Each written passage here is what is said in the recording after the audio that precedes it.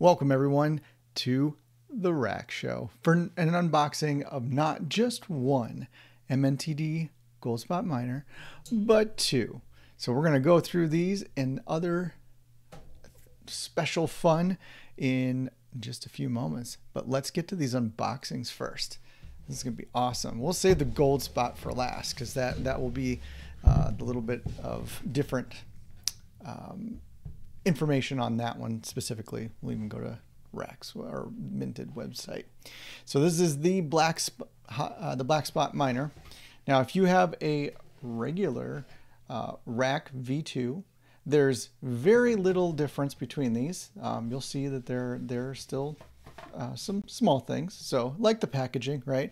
The normal packaging is a brown box for the Rack V2s, but this is a black box, and it's just, yeah, I kind of like it. It's edgy. So here is the Blackspot Miner. Now, I will put in the show notes for the Rack V2 unboxing, so you can check out some of the details there. But this is the Blackspot Miner, so check that out. Just some extra wording on there. The minted logo. And other than that, it looks exactly the same. Now, the one thing that you do want to be aware of is that this has 4 gigabytes of RAM over the Rack Hotspot V2 has 2 gigabytes of RAM. So if you've been having some trouble syncing, keeping up with the blockchain, this extra space is going to help you keep syncing, keep up. So that's the cool part about this one. So that is the Blackspot Miner. So again, not too much differences from the V2, but the increase in RAM is kind of nice. Now, let me say this multiple times. Just because this is has more gigabytes of RAM, it doesn't necessarily allow you to mine better. Mining is done equivalent to exactly the same across all miners. So what you're doing is you're just more so ensuring uptime, which you could, I guess, kind of say that it mines more, but really if you're already at peak and you have a good internet connection and all that kind of stuff, you're not going to necessarily mine any more with this, but this helps reduce that rate of error in your uptime a little bit more. So yeah, so let's check out the Goldspot. So this is the Blackspot. By the way, if you haven't noticed, I've gotten a new camera. So this one maintains focus. So over the Freedom Fi unboxing video, this one is so much better. So it will hold focus. So I'm excited about that. So again, your referrals really help improve the channel, and I appreciate them because then I can solve silly stuff like camera's going out of focus. This is cool. It does fisheye and all that kind of stuff. So here we go with the Goldspot Miner.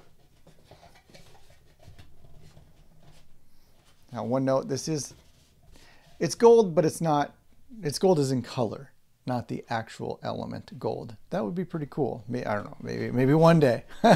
One day when your Helium rewards are like fully bagged up and HNT price is through the roof, then you're gonna maybe get a solid gold casing. Check that out. So it says limited edition on there. My light is very bright, so I'm trying to get yeah, it says limited edition on there. And again, instead of Blackspot, it has the Goldspot Miner. It's just the casing is different color. Your screws are all black and all that kind of stuff. So the difference between the Blackspot and the Goldspot is that this Goldspot has 8 gigabytes of RAM and it comes with VIP support. Now let's go to the website just to cover that a little bit more. There's no different antennas that you get for this. Again, it's just like the Rack V2, but it just has that extra RAM, which again just ensures that little bit more of uptime for blockchain syncing and such. So that is the unboxing. So let's go to the video or to the website. All right, first time you see my face. That's exciting, or maybe not. I don't know. Good times. Okay, so here is the website for the minted. Now, this is not on Rack's website. This is getminted.com, getmntd.com. And you can learn all about the differences between here. So over here, you have the Blackspot Miner, which we just covered. It has the 4 gigabytes of RAM, and then the limited edition Goldspot Miner has 8 gigabytes of RAM, and its gold is in color, not the actual element. So VIP support, we'll talk about that in a minute here. So just check out the website here. Oh yeah, I do want to mention the next drop is on November 16th.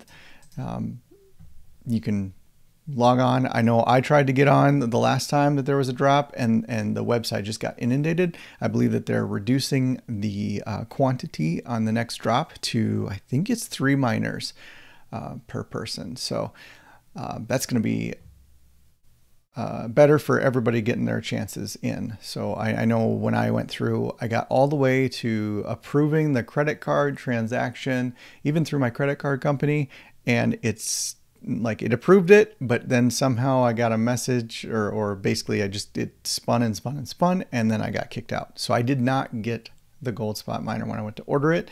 So luckily the folks at Rack were able to hook me up with some of these and do a video for these. So want to pump this date, get that in your books, put an alarm, whatever you need to do. Make sure it's at 10 a.m.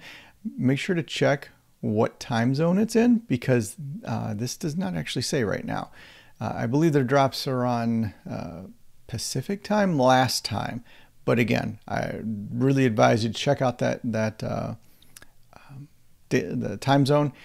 Also, my friend, he actually woke up, I think, a couple hours early because he didn't realize that. So double check that, triple check it, make sure you got all the alarms you need. We want you to get those miners. And this is a drop. This is literally a drop. Like, these are on hand. You don't have to wait 6 months to get them like I did. They have them on hand and you will get them within days. So that is super exciting. All right. So what is this VIP support? We talked about the 8 gigabytes of RAM and why that might not, or why that might improve your earnings or your uptime a little bit. But let's check out that VIP support. And again, you can get all of this information here through the FAQ. And I noticed that they don't have, I think they're still filling out the details of this VIP support.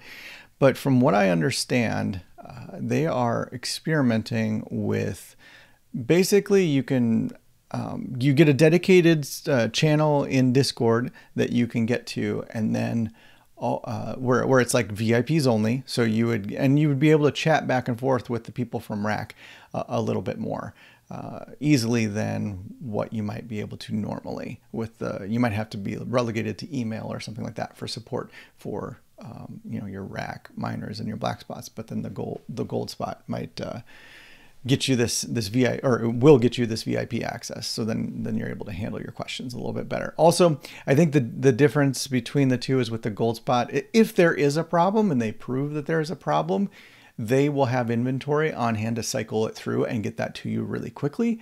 Whereas, if there was something wrong with one of your other miners, then you might have to send it back and you'd be down for a couple days or something like that. So that's a good, and again, I could be wrong on that. So if anybody knows more about that, I try to do all my research as much as I could, but I want to make sure that you note that in the comments, and then I'll correct it. Always check the first comment, the description, and I usually pin a comment if I'm wrong. I love being wrong because then you subscribers are awesome. You comment and correct me, and then I throw that in the notes. So always be checking in the notes there or in the comments for the pinned comment, because I'm wrong occasionally, and that's okay. So we pivot. All right, so that is the awesome Goldspot and the Blackspot that you've seen. Now, what am I going to do with these?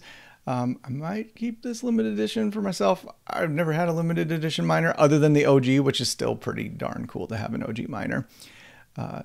But there's definitely a room for people's hotspot in here, maybe for one or both. Maybe it'd be good to have the Goldspot go on the people's hotspot tour, and then just be able to allow hosts to get that direct channel into the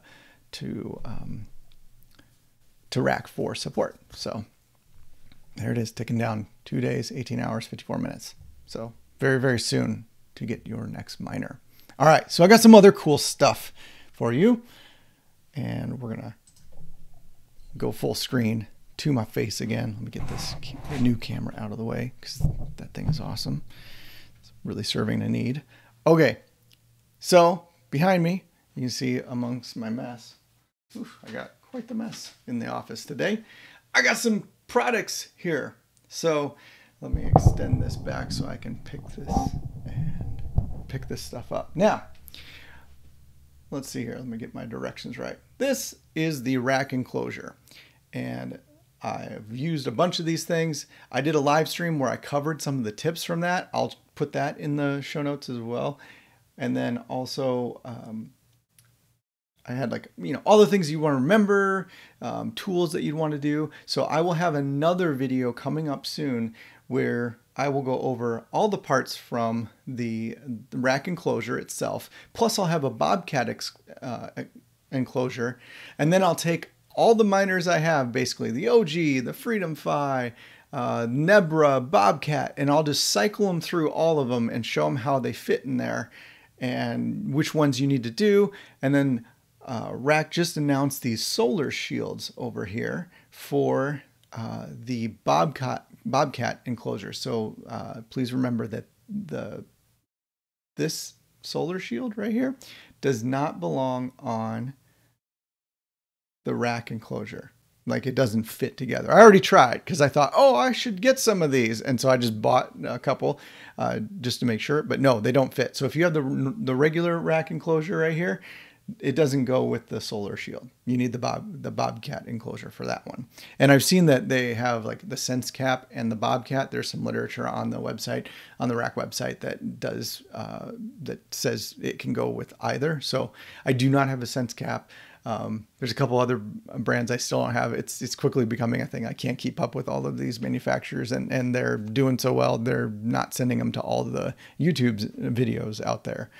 But I think that's cool. It's great for the network. I'm glad more miners are going out. And so, yeah, let's take a quick look at these, because again, they're going to be fully explained in another video. All right. So this is the rack enclosure. And so I've got a rack V2 in here right now, and it is all mounted in there. My first one, you couldn't pick this up and do this with it. Everything would fall out.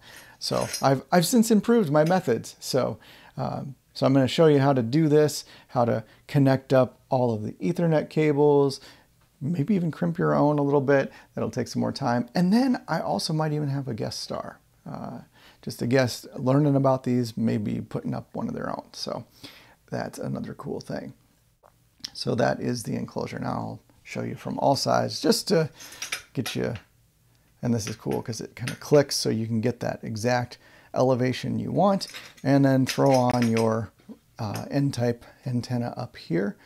And I have some of those too that I forgot to bring down, but I've shown those off before as well. There's a live stream on antennas and antenna placement and all that kind of stuff. So yeah, one more spoiler for a tip. You can see above the solar shield right here, I have the face cover for this. It's in horizontal. That's just one tip. Always keep it horizontal because wind mostly flows horizontal at the surface. So that can help cool your miner. So yeah, lots of fun stuff to show you. I hope you enjoyed these unboxings. And if you need more information, you can ask a question in the comments, and then check out the other videos, like and subscribe for sure. And more information is coming in this season 2 of Helium coverage. Thanks a lot for watching. Till next time, Carpe Tempestus, everyone.